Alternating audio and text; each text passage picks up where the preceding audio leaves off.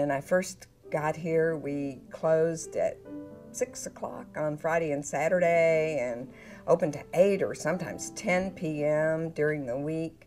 And now our department is responsible for having the building open around the clock, 5 days a week. At the circulation desk, we also do the reserves. And in about 1996, we started a pilot project for electronic reserves. That's where we digitize materials that the faculty want to use and have everyone can have electronic access to their reserve readings. And we have just this last semester instituted a new electronic reserves product called ARES that is really exciting for me because it includes project management software. One of the big changes that I've found very interesting and important is that the scatter room used to be so far away from the circulation desk, and that has been improved a lot because I think the shelving department needs to work as a team with the circulation desk, because we don't only shelve the books that are being returned, but also the books that are being used in-house. One of my first memories of Fondren is walking into the old, through the entrance and into that old huge reading room that we used to have with the circulation desk right across from the entrance and the reference desk on the right. And then of course the card catalog, that archaic institution. And the look of the building, because it was, for one thing, it was a huge big space in there. And it was, the walls were blonde wood paneling and covered in leather, and the floor was covered in cork tiling, and it was a little bit sagging at that point in 1983. The time that I started here, there were no computers on the desk whatsoever. We had one large Philips Micom word processor. So we used to have one word processing machine that had these really large, like 32-inch floppy drives. But we had typewriters on our desk at that time and continued that for a couple of years until we did get PCs. One funny thing that happened to me during that time was, I believe it was October of '85, during an inauguration of George Rupp. I was the only one left in RICE to answer the phones at that time, and a gentleman, several gentlemen came up to me and asked me if I could open the door to Woodson Research Center, which at the time RICE was located right down the hall from the Woodson. And I said, no, I can't do that. I don't have a key. I'm just here answering the phones. And he said, well, I've got to get in that room. And I said, well, let me call the campus police to let you in. And he said, no, we don't have time for that. We have to change into our regalia, and we have to be, in this procession. And I said, well, what do you want me to do? I don't know what you want me to do. I mean, I can't, I don't have a key. And he said, well, you're going to have to climb through the window to open the door. And I said, okay. But anyway, as a result, I did climb through the window. I was much younger and a lot more thinner then.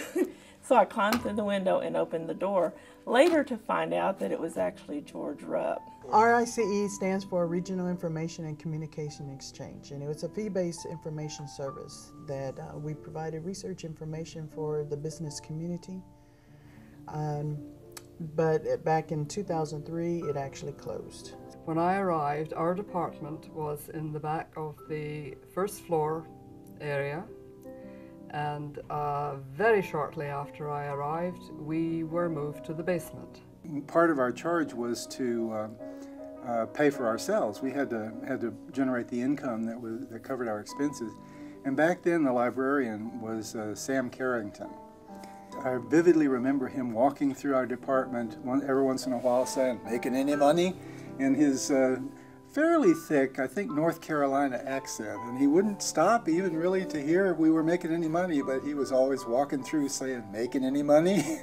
In 1985, the library purchased an integrated library system called Notice, which was used for all our library functions, ordering, cataloging, circulation, and so on. In August 1995, we moved to the CERSI system. When I first started working at the reference desk in 1985, we were just bringing up the online catalog. which at that time was Notice, and we had the cards, the information on the screen we tried to have look just like the card catalog card, so people would be able to make that transition from print to electronic with, you know, labeling things subject, heading, title, author, and now we've really looked a lot more at interfaces, and we have focus groups and lots of assessment to be sure that people can find things. At the reference desk, we used to have one OCLC terminal, and you had to search it with using 3 letters.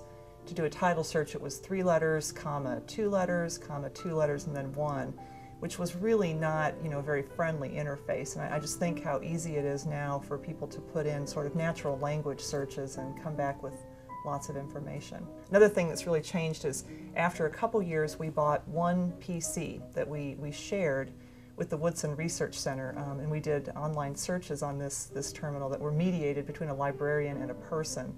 You know, we would interview a person and they would tell you what they were looking for, and then you would kind of lay out your search strategy, and we would search these databases for them and then move the computer back into the reference office at night on this book truck. And I remember one night one of the wheels fell off the book truck, and you know, the screen dropped the monitor, and it was just this really big ordeal. The science librarians, John Hunter and Charles Myers, actually did mediated database searches, which were paid for by grants from the various science departments. This was through Dialogue and BRS. By the mid-'80s, those companies began to think of the end user as a clientele and started marketing things like BRS After Dark and Knowledge Index. But still, we were charging the students a flat rate for an hour's worth of search. And of course, today we have literally hundreds of subscriptions to databases that the faculty and students take for granted. They can search them from their desktop or from home. Online searching was not free. You based on connect time, you based on the number of documents that was retrieved, and so we did that, but we tried to find downtime, and what happened, the vendors recognized that they could get more bangs for their bucks when they started offering the searching at non-prime time, as we call it. So when we would do searching, our little office was really glass enclosed, and many times you start doing searching and you'd have patrons banging on the window wanting help, but when you're on the clock doing searching, you really could not stop. Another, of course, is the Googleization of research. And when I first came in previous library jobs, we had to do, if somebody was interested in finding out about things online, we would do a search for them. And or people would use print indexes. Now, because of Google, we have sort of another job, which is to try to teach students that, you know, to be selective about what they find in Google, and that there are other ways to maybe find more legitimate materials. So now everybody's an expert, and it's a little more challenging in a way, because you have to convince them that there is something for them to learn.